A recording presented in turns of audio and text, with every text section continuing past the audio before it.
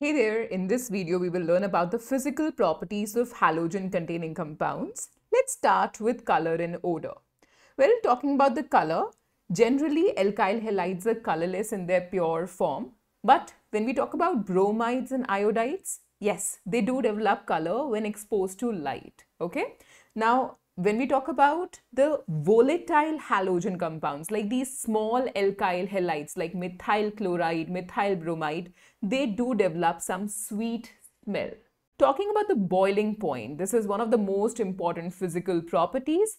We know that boiling point depends on the polarity and the molar mass of the compound, and it also depends on the branching of the parent chain.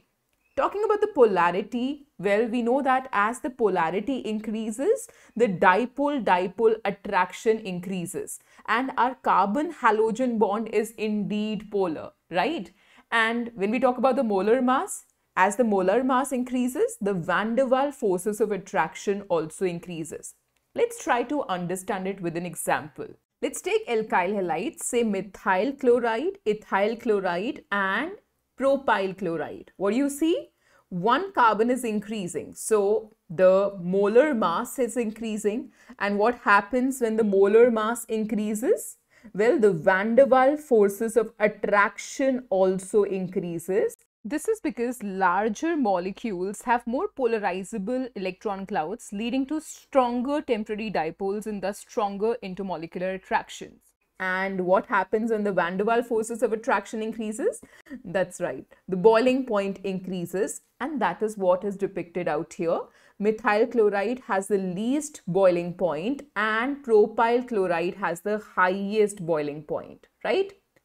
Now let's do one thing. Let's fix the alkyl chain. Let's say we take methyl chloride, methyl bromide and methyl iodide. Okay. So alkyl chain has carbon equal to 1.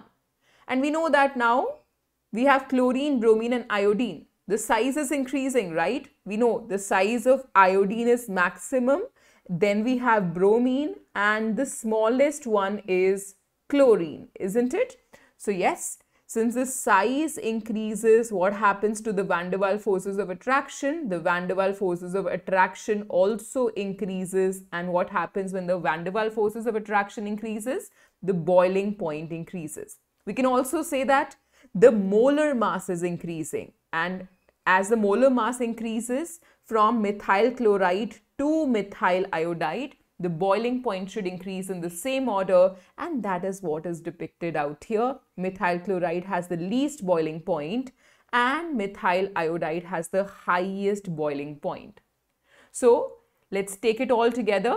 Alkyl halide being methyl halide. So you can see methyl chloride, methyl bromide and methyl iodide. Methyl iodide has the highest boiling point. Same to same here, ethyl chloride, ethyl bromide, ethyl iodide. Ethyl iodide has the highest boiling point and ethyl chloride has the lowest boiling point. The same is applicable to propyl halide as well. But if we fix the halogen, say we fix it to chloride, okay? So methyl chloride, ethyl chloride and propyl chloride, we know that as the molar mass increases, the boiling point increases.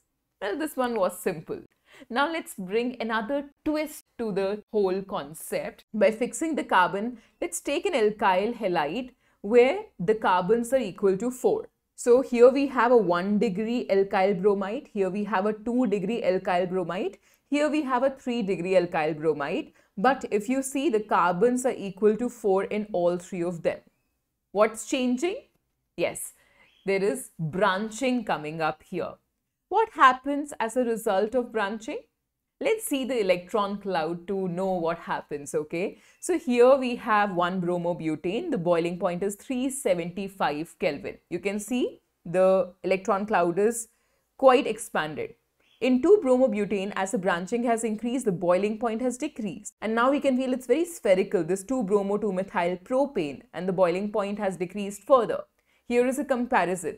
So boiling point is maximum when the compound is well spread and minimum when the branching has increased as the surface area has decreased, right? So you can see that as the branching is increasing, the surface area is decreasing, with 2-bromo-2-methylpropane having the least surface area. Okay, so we can write it like this, that as the branching increases, the surface area decreases and the boiling point also decreases, but the volatility, that is the ability of a liquid to go to the vapor state, increases. So the volatility increases. So in nutshell, we can say the boiling point is inversely proportional to branching, like we saw in this case, and hence the order of the boiling point is like this: highest for the unbranched bromobutane and lowest for the most branched bromobutane. All right. Now, let's also talk about the boiling point of haloarene. Let's take a di-halo compound like this. Check this out. So we have 1,2-dichlorobenzene, we have 1,3-dichlorobenzene, and we have 1,4-dichlorobenzene. Interesting part is the boiling point is very similar of all three of them. So we can say boiling point of isomeric dihalobenzenes are nearly the same.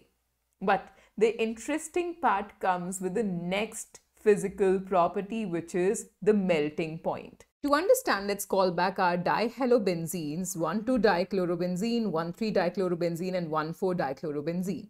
Look at their melting points. Well, 1,2-dichlorobenzene has a melting point of 256 Kelvin. 1,3-dichlorobenzene has a melting point of 249 Kelvin, a slightly lower melting point. But 1,4-dichlorobenzene has quite appreciably high melting point of 323 Kelvin. So can we say para isomers have high melting point as compared to their ortho and meta isomers? But hey, why is that happening? To understand, let's take 7 molecules of each of these and try to pack it, okay? So when we take 1,4-dichlorobenzene, we can see that the 7 molecules are very efficiently packed, okay? But when I take 7 molecules of 1,2-dichlorobenzene, you can see that the same 7 molecules took larger space. Similarly, if I take 1,3-dichlorobenzene, these 7 molecules occupied even further larger space. Now, this is just a hypothetical way of understanding the packing, okay? So, what does this suggest? It suggests that better is the packing, higher is the melting point. And this is a very crucial takeaway, okay? So, we can say that molecules with better packing have higher melting point.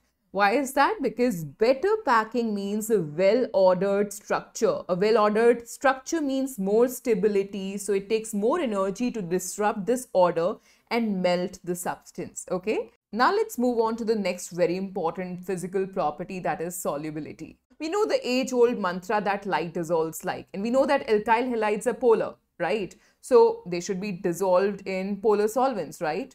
So my question is, do haloalkanes dissolve in organic solvents?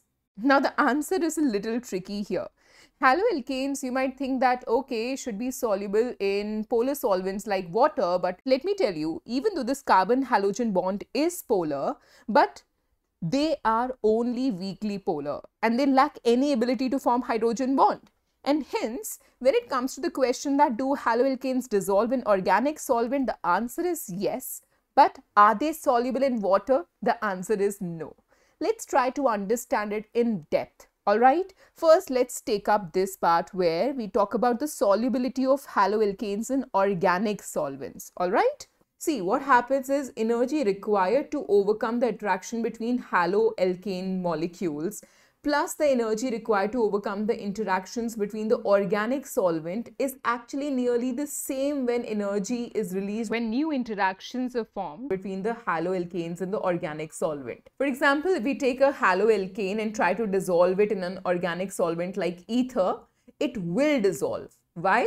This is because to dissolve, we need to overcome the intermolecular forces holding the haloalkane molecules together and those holding the solvent molecules together to form similarly strong intermolecular attraction between the haloalkane and the ether molecule. This is because the energy required to separate these molecules is almost equal to the energy released while making the new interactions between the alkyl halide and the solvent molecule. But hey, if we take water as a solvent, you will see that haloalkanes do not dissolve in water because energy required to overcome the attraction between the haloalkane molecule plus the energy required to break the hydrogen bonds of water molecules is far, far greater than the energy that is produced when the haloalkanes interact with water. Okay, so water molecules are strongly attached because of, we know, hydrogen bonding, right? So to mix haloalkane with water, we need to break the attraction between the haloalkane molecules and the strong hydrogen bonds in water. Well, this needs a lot of energy, but when haloalkanes try to bond with water, the energy released is very, very small. So it's not energetically favorable, and hence haloalkanes are not soluble in water. All right. Now let's move on to the next physical property, that is density. So you can see that when we talk about density, density can be written as mass per unit volume, isn't it? So what happens if we increase the mass? Well, the density should increase. What happens if we decrease the volume? Then also the density should increase, right? Here is an example. Check. We have propyl chloride, propyl bromide and propyl iodide. The molecular mass is increasing. So if the mass is increasing, the density, which is mass per unit volume, increases, and hence propyl iodide has the highest density. Now, if we fix the number of carbon but change the number of halogen, like let's take a dichloromethane, a trichloromethane and a tetrachloromethane, as the number of halogens are increasing, the molecular mass will increase, isn't it? And since the molecular mass is going to increase, well, the density is going to increase. So we can say that bromo, ido and polychloro derivatives of hydrocarbons are heavier than water, and number of carbon or halogen atoms and atomic mass of the halogen whenever increases, the density also increases. With this, we are done with all the physical properties of halogen containing compounds.